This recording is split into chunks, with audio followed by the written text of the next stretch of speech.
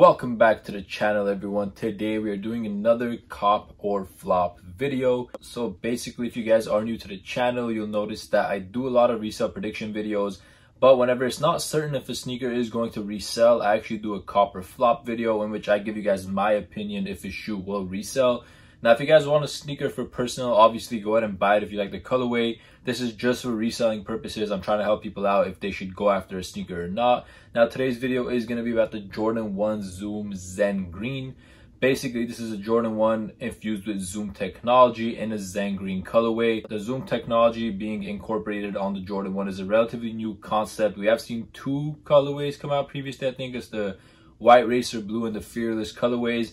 Now, the White Racer Blue has done well over time because of the similarity to the Dior Jordan 1s, while the Fearless Zoom sneaker has not done well at all in terms of resale prices. So the Zen Green is the third colorway of the Jordan 1 Zooms. So if you guys aren't familiar with how the shoe looks, I'm going to give you guys a B-roll of this right now. So please take a look at that and we'll get right into the video.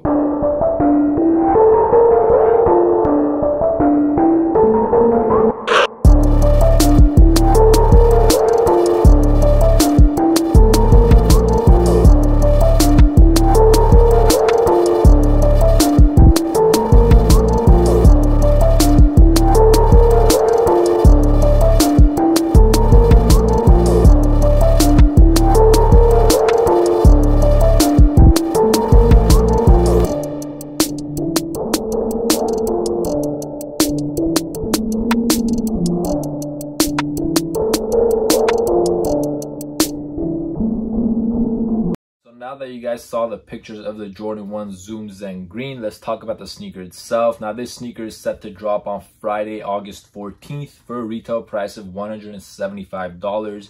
It is officially loaded on the Nike Sneakers app. That might get postponed. I mean, you never really know. But as of right now, it is set for August 14th.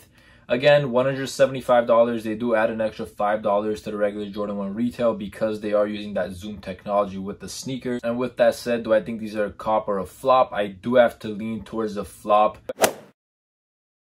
Now, that doesn't mean they're not going to sell out, but what I mean by that is that they're not going to be profitable. So after $175 retail, and in most states you pay taxes, so you're going to be about $185 to $190. Now, of course, the White Racer Blue colorway that came out of these Zoom Jordan 1s is doing well right now because it is very similar to the Dior Jordan 1s. People are always making that comparison, and ever since, you know, that trend really started, the prices on those really went up. If you guys aren't familiar with that shoe and the resale prices of it, I am going to show you guys really quick so you get a better understanding of it. So guys, here is the White Racer Blue Zoom Jordan 1. As you guys can see right now, they are going for a lot of money, but the thing you want to look at, you want to go to view all sales and then click the sale price. And then this is when it first released. So let me show you guys an up close look at that. So when they first dropped, they started at $195. This is for a size 10. So just showing you guys on a size 10, and they gradually went up over time. Now that again has a lot to do with the Dior similarity, but as you guys could see, all this time I'm scrolling, we're still at $205. So this is a long time for it to only go up by $10 basically. And if we look at the other Zoom sneaker, this is the Fearless colorway. Of course, we have like basically a predominantly black colorway for the most part. Now that one is right now going for barely above retail at $208 for the size 10. Now, as I mentioned, there are sizes that do go for a lot. So as you guys can see, the size 7 and the size 7.5 are profitable. Now, let's look at early prices on these Zoom Green. So as you guys can see right now, a week before the release, they are going for about $233 is the lowest ask. And then if we take a look, once again, you'll see the full size breakdown right there. So again, there isn't going to be that much profit to be made on these already from the early sales. We can, you know, basically tell from that.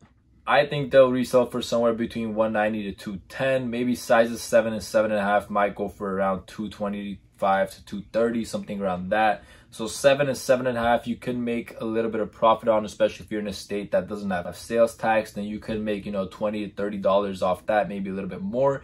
But for the most part, the regular sizes, you know, from 8 up, I don't think are worth going after. Also, you have to consider, even if you could make like a $10 to $20 profit, is that really worth putting $175 into? Of course, there are way better sneakers you could invest that money into. Even on the resale market, like the Japans that just dropped, you could pay resale for those once people have them in hand and hold on to those, and those will likely get you more of a profit. than putting that money into these Zen greens. So let's just sum it up real quick. I don't think this is a good investment sneaker right now or long term. I really don't recommend getting it, except if you get a size 7 or a 7.5. I think that might be a better long-term hold.